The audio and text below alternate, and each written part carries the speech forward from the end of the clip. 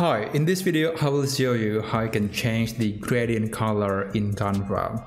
I have this page that has a nice green to blue gradient, and this gradient effect is actually from this gradient section in Canva. This is the one among many presets that you could apply to an element or to a background in your Canva design. And usually you can just click on any of them and the effect would be applied immediately. But sometimes you might want to fine tune the color. You want to use a slightly different color, or you want to use a completely different set of colors.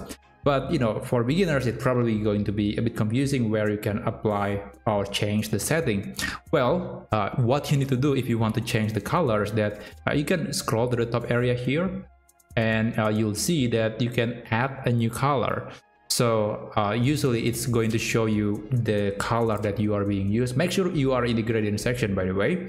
And then here is when or what color that you can change. Or for example, I could drag this control point to whatever color that I want. And you can also change the style or the orientation of the gradient color. There are a few presets here, and most interestingly, you can always add a new color.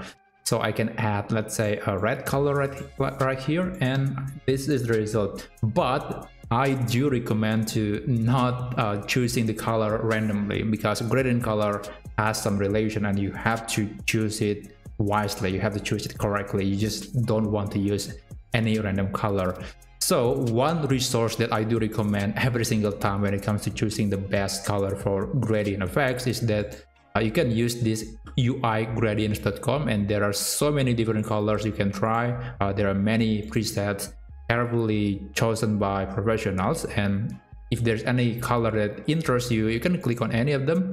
You can copy the color code, and then you can apply that to your Canva background. So in this example, I'm going to apply the effect from this UI gradient, and this is the result.